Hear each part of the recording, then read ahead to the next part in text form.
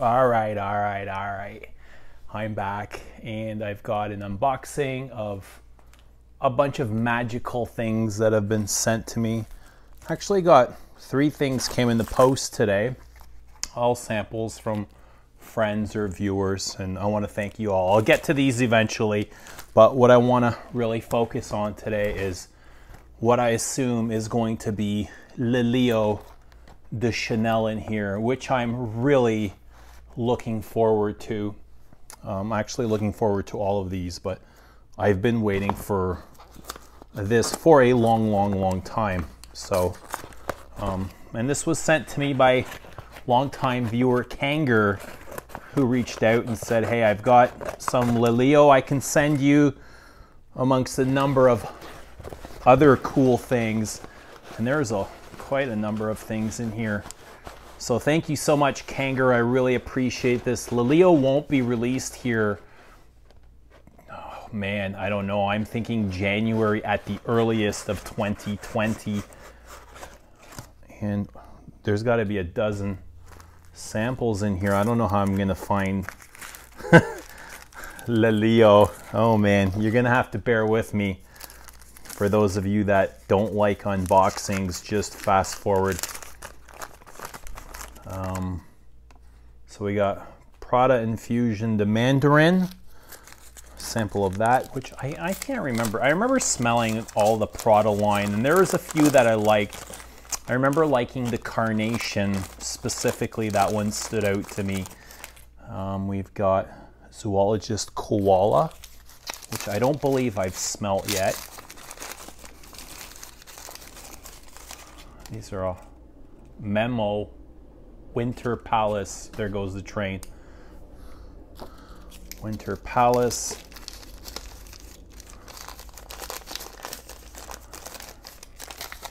And they'll come wrapped like this. Parfum de Marley Sutton. Is this? I think this is the new one that had to be rebranded or renamed due to copyright issues from. It was a copyright strike from Bond number 9. Naughty. So we'll get to that.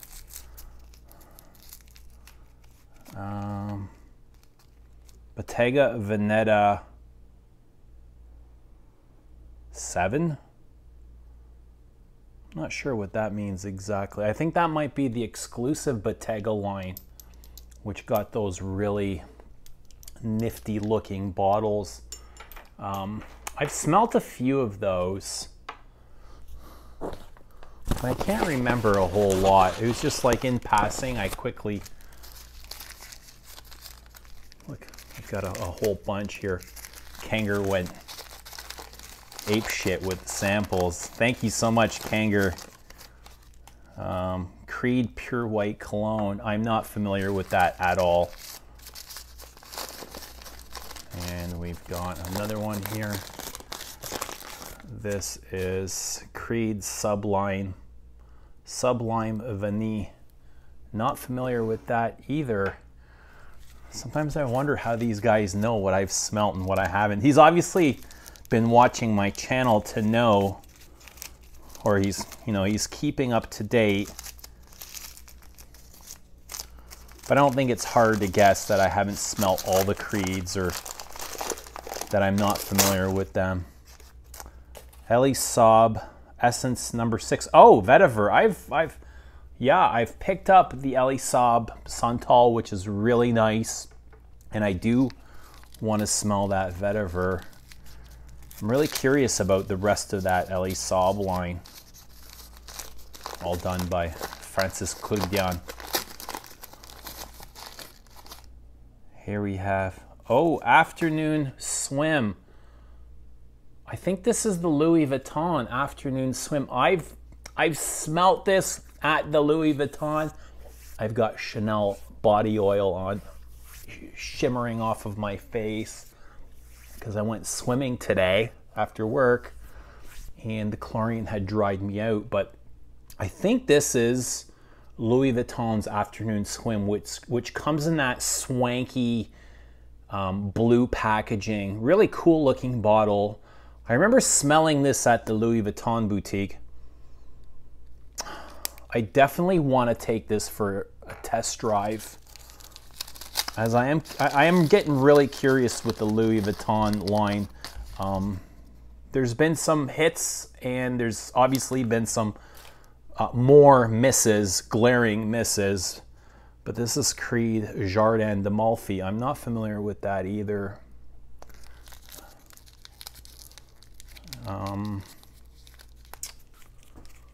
Yeah, there's definitely a couple of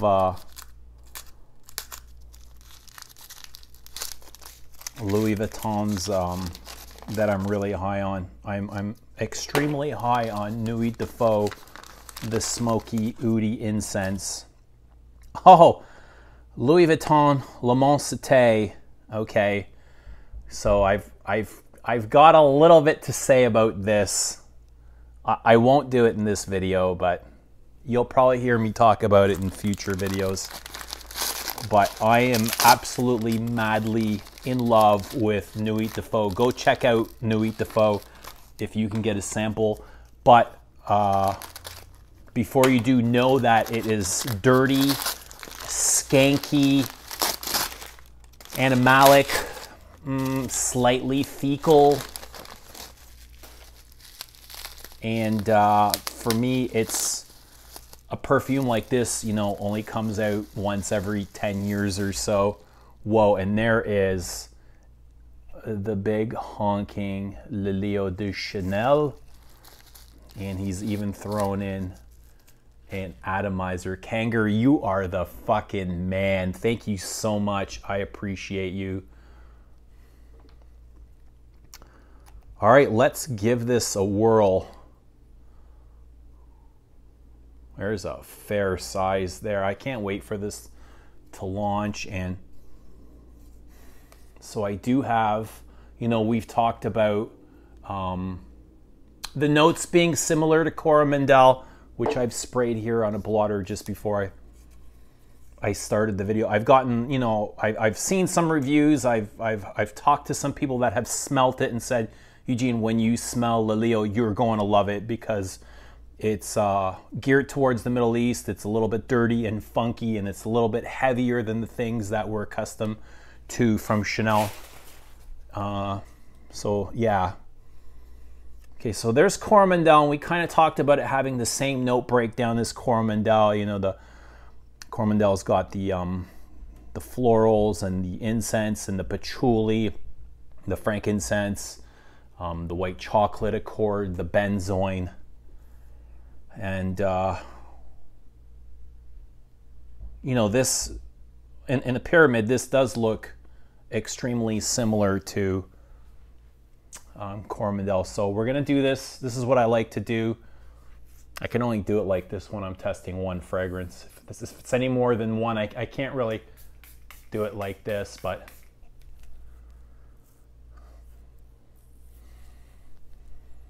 yeah.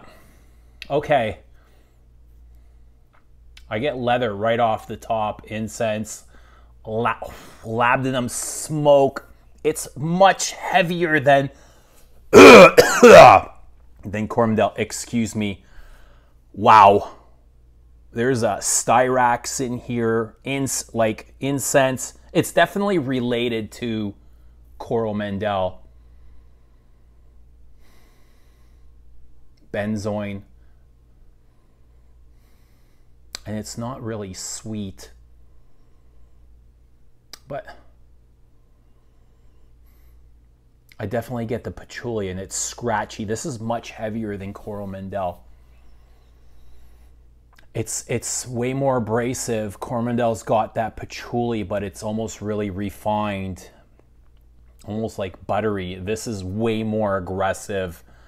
I can almost feel like the density of the patchouli. It's like gritty, sandpapery, it's scratchy.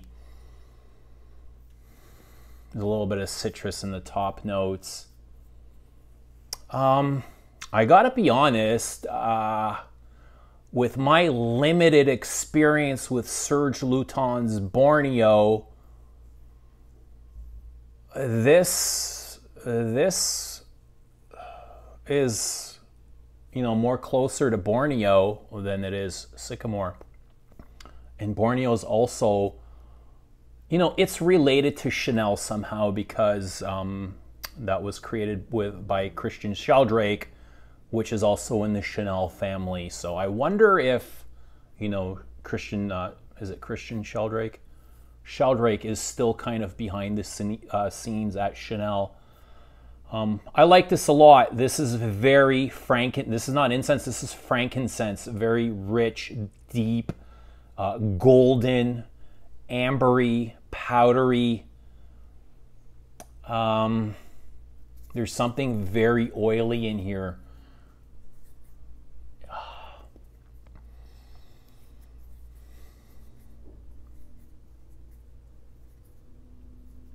It's a note that I remember from one of the Guerlain Elixir Charnels.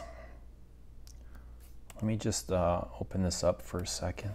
My battery's dead. Fuck. 1 second.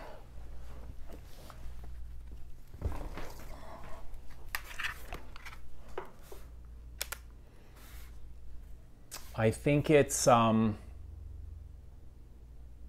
Elixir Charnels. It's not Bois Torride. It is, the name escapes me.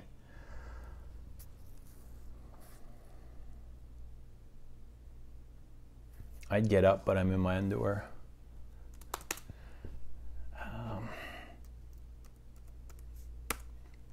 Okay, give me 1 second. Hang with me here. Hang with me.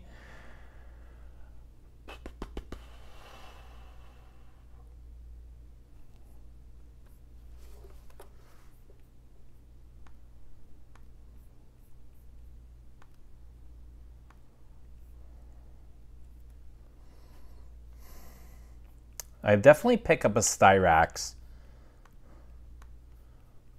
And it definitely reminds me of a Serge Lutens.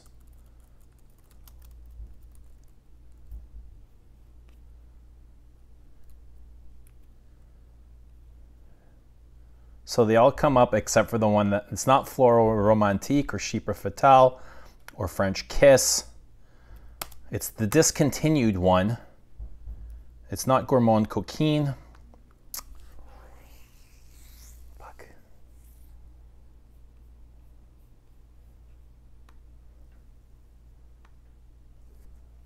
And of course the Guerlain website's a hunk of shit. I gotta go to the other website.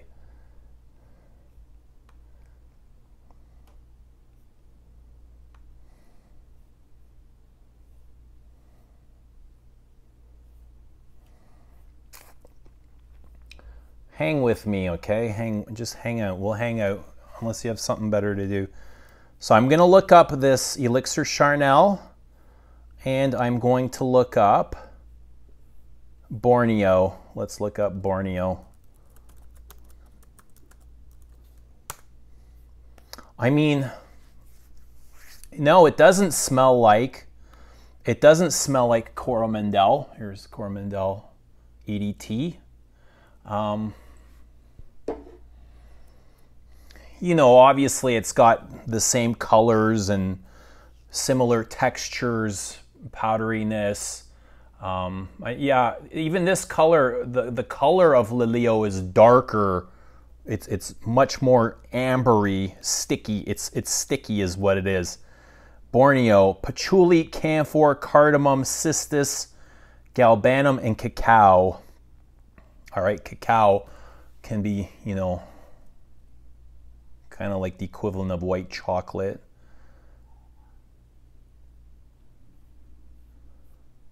Is it Borneo? All right, let me go to Elixir Charnels here.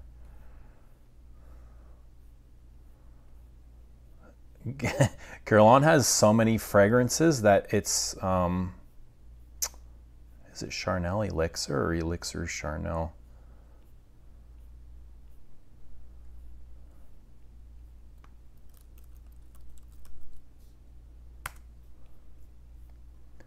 Oh, here we go. Oriental Brûlant. That's the one I was thinking of. Okay, so we got balsamic, sweet, vanilla, aromatic, almond, and amber. And this is a really good fragrance, by the way. I think the Elixir Charnel line's garbage, to be honest. It's just filled with sugary, sweet,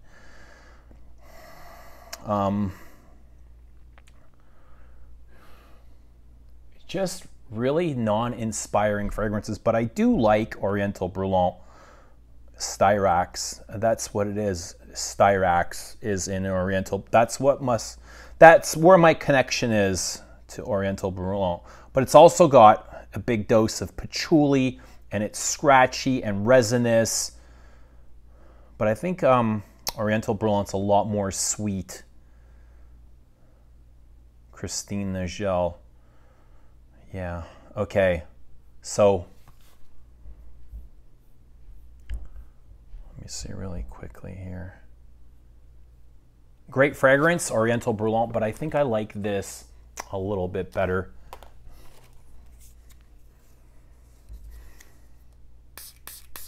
I can't wait to wear this, to be honest. It's very sharp, with a lot of warmth in the background.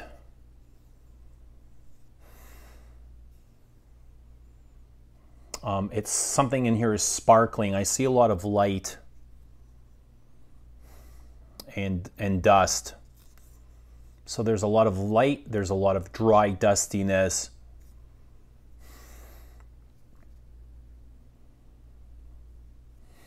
I like this, very incensey.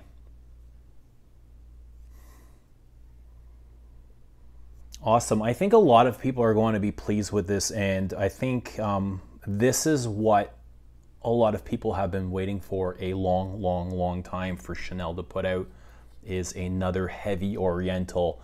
Every time Chanel releases a perfume, it's the same theme over and over again. I hear, oh, it's not Coco, oh, it's not Coromandel, oh, it's not Cuir de Russie. You know, of course not. It's always something different. That way they can keep expanding you know, their library. Not everything can smell the same, but you know, maybe Chanel's been listening and said, all right, let's give them what they want. Or they're going after Middle Eastern money, one or the two. But I think a lot of people are going to be really happy with this.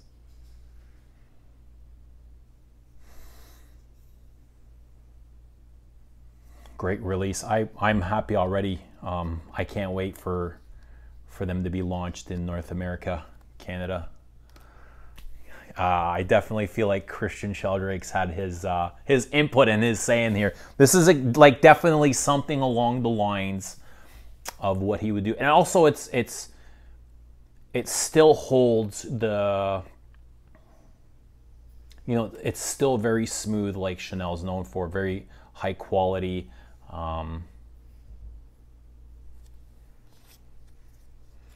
It's really kept its, you know, the quality that Chanel is known for.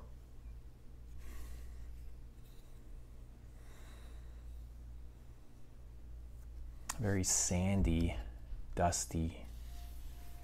Anyway, let us know if you smelt La Leo. I'm really curious. I'd love to hear your comments. Some other things that I'm going to open up tomorrow, probably tomorrow or the day after. Yeah, let me know what you guys think. I'd love to see your comments. Anyway, thanks for watching. Drop a big like, and we will see you in the next video. Thanks for now. Thanks for now. See ya.